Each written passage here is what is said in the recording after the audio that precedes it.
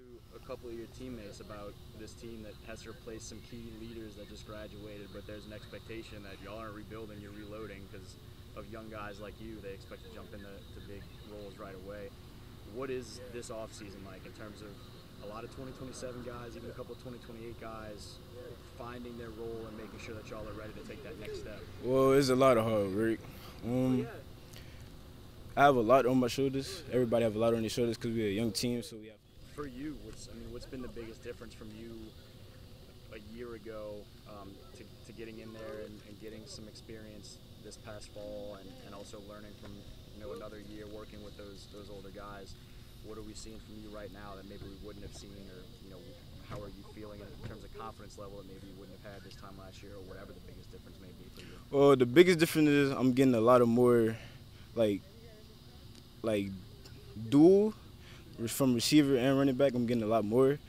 Last year, I played running back, mostly running back. I didn't do too much receiver, but a little bit. I was really like a role player, but now I'm like more of a key player right now. And my confidence is pretty high. I'm pretty high on myself. I think we're gonna be straight. We're gonna be straight. I think we're gonna be straight.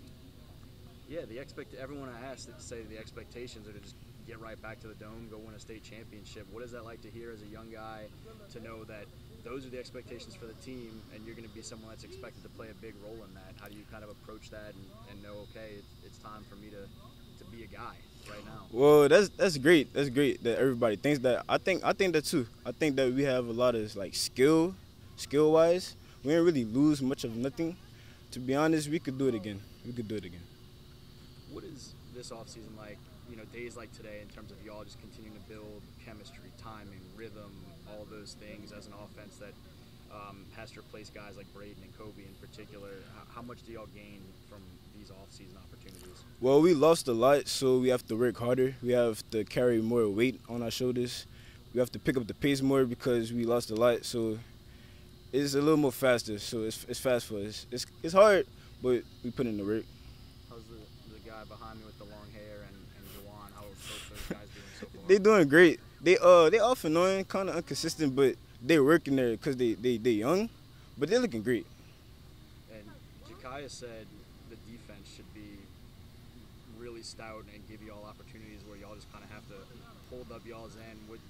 When you guys are practicing, how good are they looking? What's kind of the the outlook for them, and if you get a chance to play a little bit on that side too, potentially? Well, we both give each other a hard time. I'm not gonna lie. The defense is pretty good. We really didn't lose much on defense. We have Gary White, we have Jarrell. So we didn't really lose much, but a couple of linemen. So it's the same defense. And for me, playing on defense, like in certain situations or down the line, I might have to play defense. So yeah.